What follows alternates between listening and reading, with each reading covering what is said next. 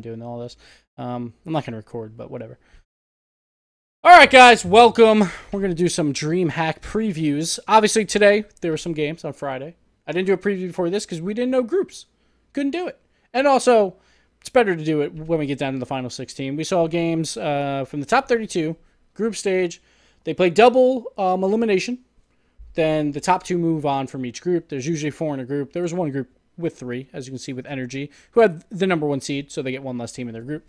But yeah, so that's how it worked today. Same exact format for tomorrow in the groups. Now there's less groups, obviously. There's only 4 groups for top 16. Top 2 again move on to the bracket stage where the #1s from groups will play #2s. Honestly, I have no idea which #1s and #2s because it seems like they keep reseeding after each round. We'll get into that in a bit. Let's do it. We got Twitch chat over here on the side. Actually, it'd be over there because camera is hard.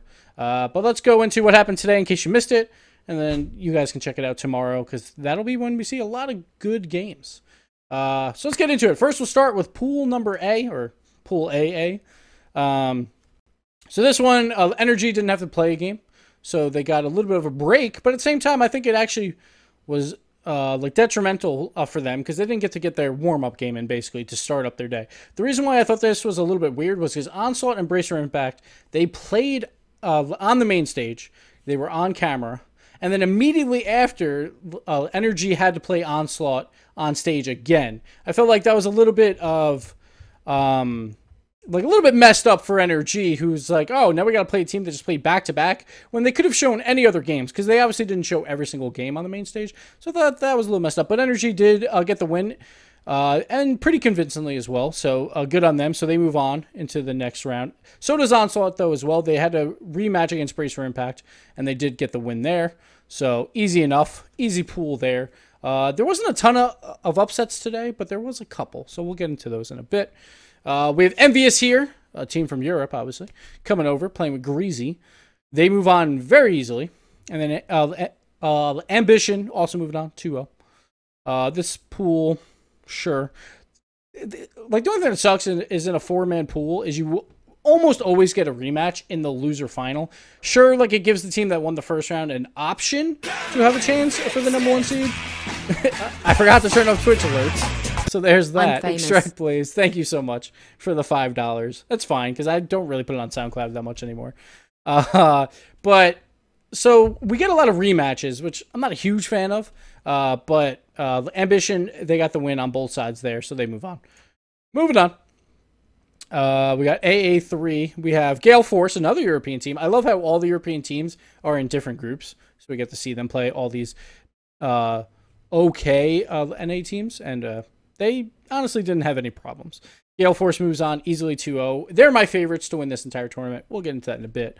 And then we have Ascension, who actually won the rematch over 6-manded to move on. Ascension is Derek's team, I believe.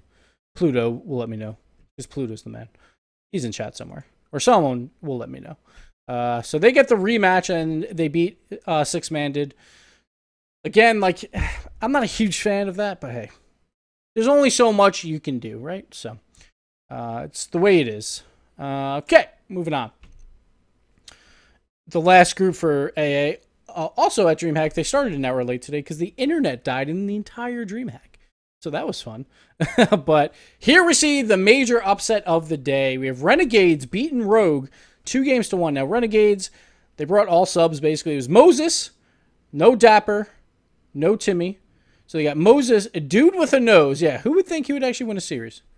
And Hot Wheels Sid. Hot Wheels Sid's pretty cool.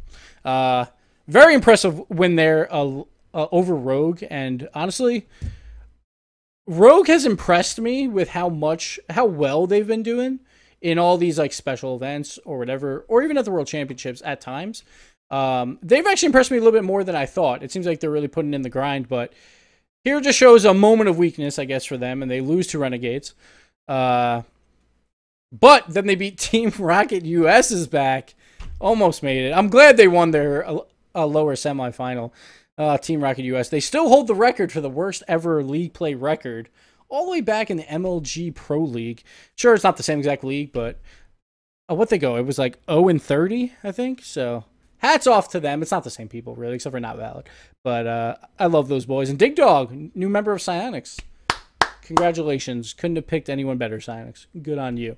Rogue, though, moves on, but they're going to have a much harder group, which we will get to in a little bit, because they come in as a 2 seed now. So they got to battle 2 number 1 seeds in their next group, and only top 2 advance, obviously. So we'll get into that in a bit. Let's move on. We got G2 Esports over Genesis. That was the last game they showed live, at least. G2 Esports, pretty clean win. Like G2 has been living and dying by JNAPS, and JNAPS went off, so they easily win here. And then Genesis clean 2-0 as well on the bottom, so they get to move on as the 2nd seed. They actually get a little bit more of a favorable group because of the Renegades win, which we'll get into in a little bit. Muffin Men beat Hollywood Hammers. Actually a pretty close series, but finally in Game 3, Muffin Men came out strong. Gimmick is one of those players.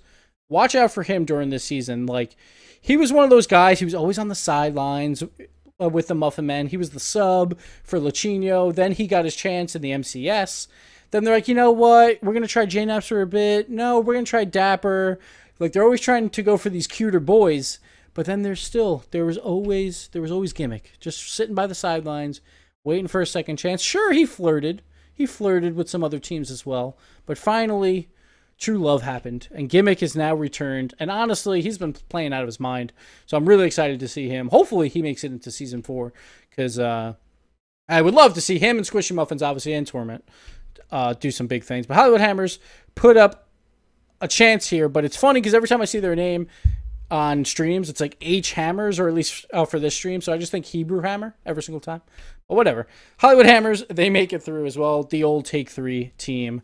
Fuck Chrome. You know, the usual. We got to see Chrome and Squishy Muffins, too. It was the first time we got to see them. Those pretty faces. So, moving on. Another European team, Mocket Esports, beaten Myth Gaming, which was Untethered, which was Denial, Lachino Sad Jr., and Corrupted G. So, Mocket beat them pretty cleanly, 2-0. That doesn't surprise me too much. Like, I feel like both of those teams are like... Myth is one of my, like, 7 to 10 squads in North America right now. Maybe even further down, who knows. Like, I think they have to be worried about making league play, but we'll see.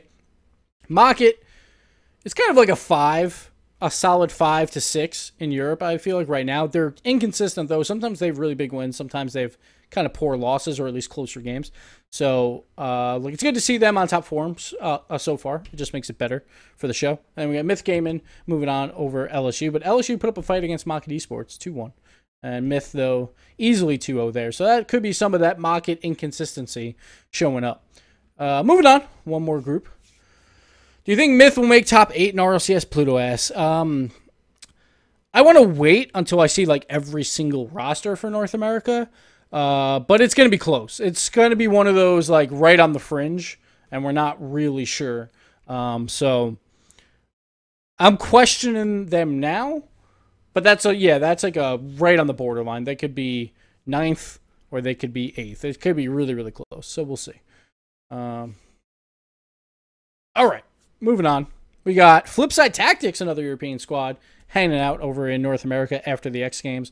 Beating out Set to Destroy in an extremely close series. Halcyon posted on Twitter, came down to Game 3. I think 20 seconds left, Halcyon score, or 30 seconds left, to tie the game. And then Flipside won with like 10 seconds left. They scored a goal in Game 3. So Set to Destroy, don't sleep on them. Sure, like 0-7 memes and all that stuff, but they're putting in some work here, and they get close results. Like, they could easily make it back into Season 4 league play. They could be one of those upset teams again that kind of makes it, because they've been putting in a lot of work as well, and that experience is always going to help from Season 3. So Set to Destroy, they also move on cleanly. Like, Flipside and Set to Destroy had no problems outside of one another here.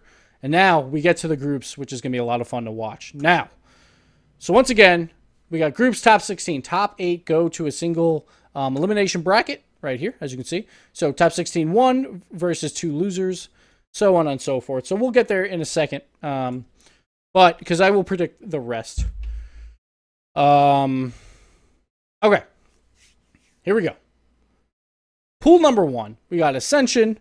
That's Derek's team. Bell Life, I think. Not really sure. Hollywood Hammers, Mocket Esports, Energy. This is a tough bracket. I feel like Hollywood Hammers has a chance to beat Mocket, even has a chance to beat Energy. Who knows? Because we've seen in the Astro tournament, Energy fall into a lesser-known squad as well. And there's been a lot of flux. Like, these, I believe, are still best of 3. So it's also, like, really quick series. And, like, you could easily lose these in the blink of an eye. So we'll see. I'm calling a set to destroy the reverse G2. Okay. Let's see. Destroy the reverse G2. Okay, so you mean they're going to beat G2 in a reverse sweep? Is that what you're saying? I'm not really sure. He's calling it, though. He's calling it on the channel, so when they do, there you go. But Hollywood Hammers has a chance here. I think this group is pretty tough. I think Ascension probably won't win a set here. They'll probably go out pretty early. I think Mocket and Energy will advance, though. It depends what Mocket we see, but they're looking pretty decent. Hollywood Hammers, though, don't count them out. I'll give it a game 3 in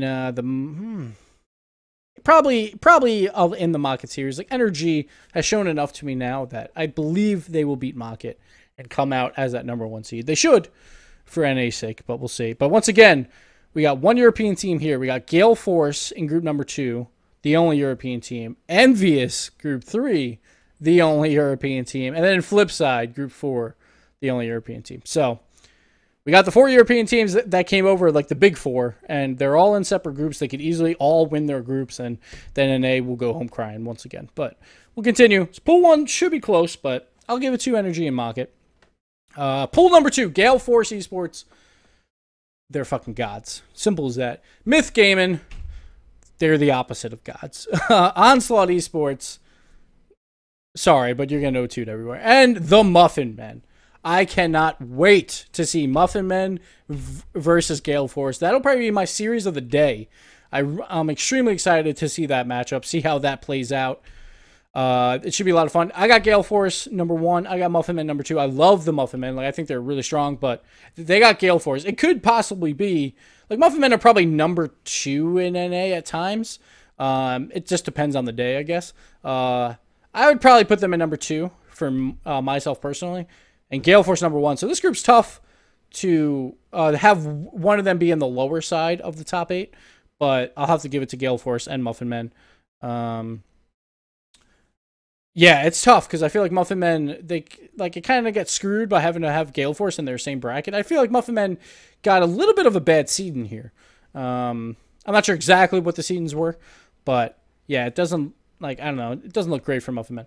But next up, we got Envious, G2, Rogue, and Set to Destroy X. Holy shit, is this the group of death? Easily the group of death. This group is going to be insane. All these matchups should be pretty decent, with Set to Destroy actually playing okay lately. I feel like Set to Destroy will probably come in 4th in this group, but they played Flipside really close today, so who knows? Set to Destroy could do some shocking things. Then we got Envious. Who knows? That Envious versus Set to Destroy, I believe they play each other in this first game. Yeah, who knows? That could be the upset of the day right there.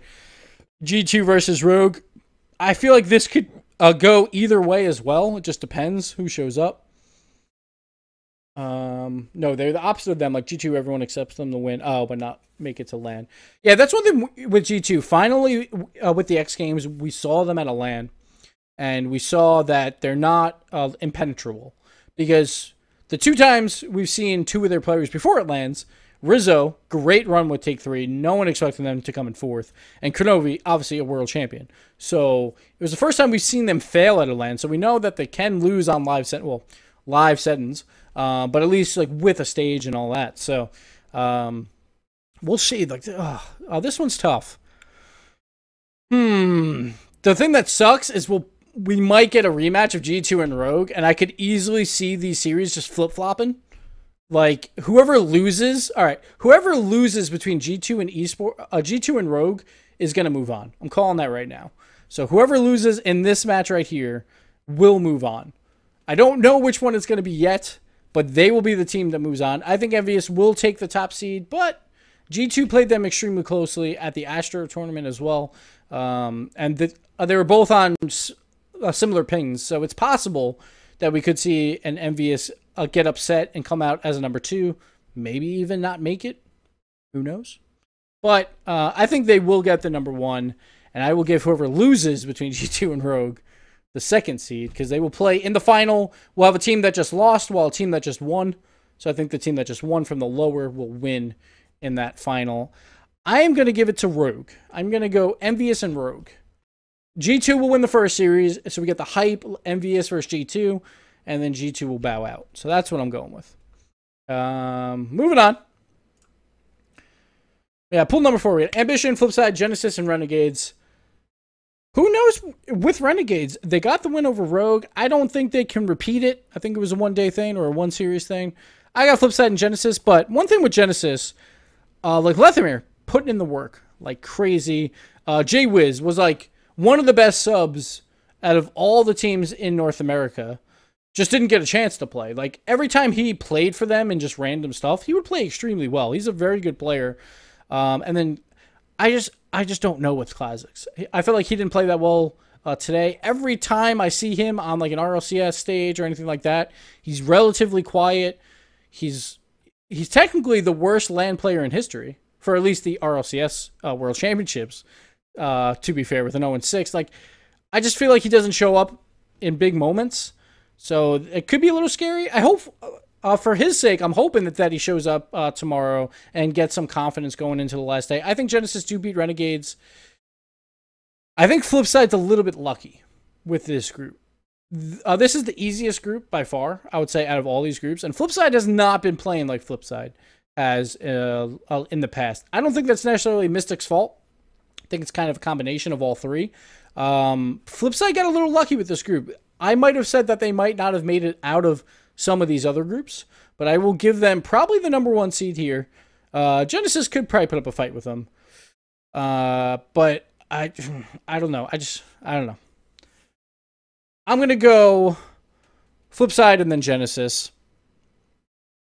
Like, I don't think Classics is terrible, necessarily. He does play a little bit differently than other players, but the way he plays normally doesn't impact goals, and it doesn't impact on the defensive side either. He's more of a midfield guy, so he's a little bit quieter, but I don't know. Like, I want him to be more impactful on the offensive side. I know he can be. He just hasn't really shown it all that much. But I will give Flipside the win in this group. I think it's an extremely weak pool, so I think they get a little lucky here, and they'll move on. So we'll go to the top 8. Problem is, we're going to have to remember what we said earlier. So we had Energy as number 1. They would play Muffin Men. Like, holy hell, what a matchup that is for that first round. I would give that to Energy. Actually, I'm going to give it to Muffin Men. I think Muffin Men will beat Energy and move on to the semis. We'll see, because that'll be by the 3rd day. I feel like Muffin Men will be pretty comfortable in a LAN-like setting. I'll go with the upset here, and I'll give it to Muffin Men. I really like how they're playing. Flipside would then play Rogue. Yeah, they don't have G2 here, right? So that makes sense. Yeah, so it would be Rogue 2nd. And that's who I said. Yeah, so that makes sense. Ooh, this one's tough. Let's go Muffin Men and Rogue semifinal. And this is not NA bias. This is more Flipside bias. I feel like Flipside, I don't know, like if it's their first game of the day again, they haven't been showing me a lot. But they did win Dreamhack, obviously. So they showed up there, but I don't know. I can't trust Flipside. I can't really trust Rogue either, though. Oh, this one's tough. You know what? I'm switching. I'm going Flipside. I believe in Mystic. He's my boy. He played amazing last season. I think he'll show up. I'm going to give it to Mystic. Flipside Tactics moves on to play the Muffin Men. Muffin Men will beat Flipside Tactics, so we'll just say that. Let's go to the next round. Gale Force versus Mocket. I think that makes sense. I had Gale Force winning their group. I had Mocket coming in 2nd, right? It's hard to do this without... Where was Mocket? Yeah, I had Mocket coming in 2nd. Okay, so this one is pretty right. Then the bottom one's the weird one, I think. I don't know. Whatever. We're just going to go with it. Gale Force.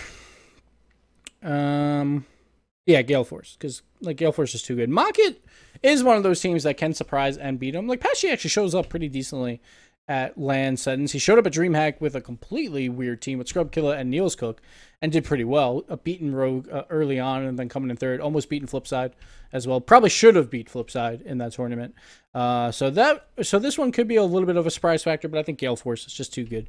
Gale Force will move on. Then we got Envy versus Genesis. So I guess I did just have all the same top 8. That's really boring.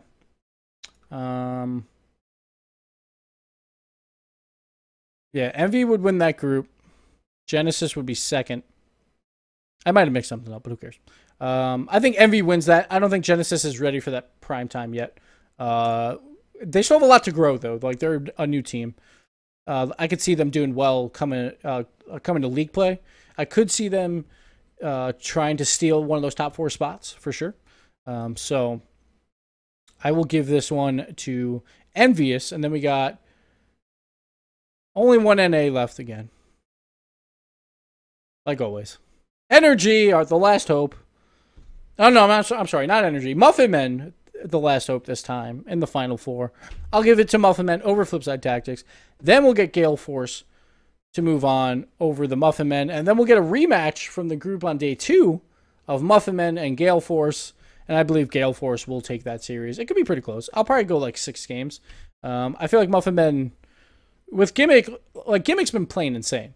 And they've all been really solid as well. So I have a lot of faith in them for this tournament. I have Muffin Men going to the finals versus Gale Force. Gale Force getting the win, though. Finally getting the win for K-Dop and Violent Panda. Always coming in second. Not this time. Gale Force gets the win, and that'll do it for this bracket. Definitely watch, guys. Dreamhack should be a lot of fun. There's a lot of talent at Dreamhack as well. A lot of talented people. We got like Quinn's out there, Chiefs, Fickle, Wavepunk hosting like a beast, Lawler. I believe James is supposed to cast at some point. Maybe not. I'm not sure. He was on the announcement. Maybe they were like, we don't need him. Whatever. So we'll see. But a lot of talented guys there. Go support the casters. Support the players for sure. And if you're at Dreamhack and you're watching this, I don't know why you are. Definitely go hang out with the players. Like, go find their hotels, go stalk them, and definitely go hang out with them, because all these players are very cool. That's like one of the best experiences was when you get to go to these events.